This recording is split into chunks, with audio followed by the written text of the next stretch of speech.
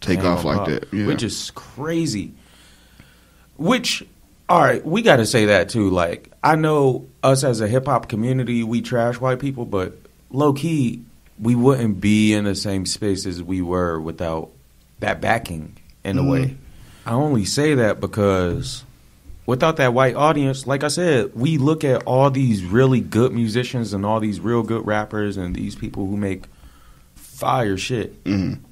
But without that white audience, they ain't really doing nothing. The people who have that white audience, such as Schoolboy Q, you could be a worse rapper, have worse songs, have worse social media interaction, but still be making more. Because who's coming out to for real? Who's going out to concerts? Hood niggas don't go to concerts like that, bro. I get what you're saying. Like, it sucks to say that. I mean, it takes a white audience to really project or propel our music in a way that we wanted to. But, and I know black people we are starting to stick together and promote each other more. Yeah, but like unfortunately, niggas don't be going to concerts. Really. No, because if you go to not buying albums, my nigga, I went to the Kodak concert last time. He was here, and there was a bunch of white kids, white girls for the most part. And so they be lit.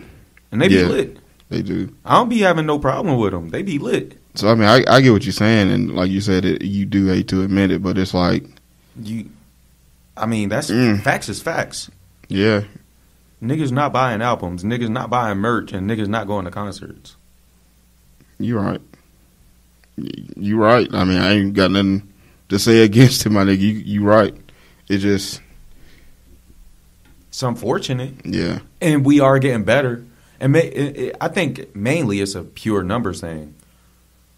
Oh, yeah, definitely. Because there's definitely some artists because I can go tour Europe. Ain't going to be many black people out there in Europe like that.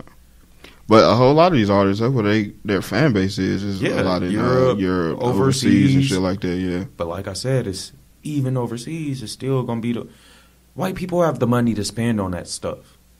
Yeah, especially when it comes to like concerts. I'm not paying $50 to go to a baby concert when I got rent due next week. But if your parents is rich and they got the $50, I mean, fuck it. Yeah. Oh, speaking of the baby and concerts, he did his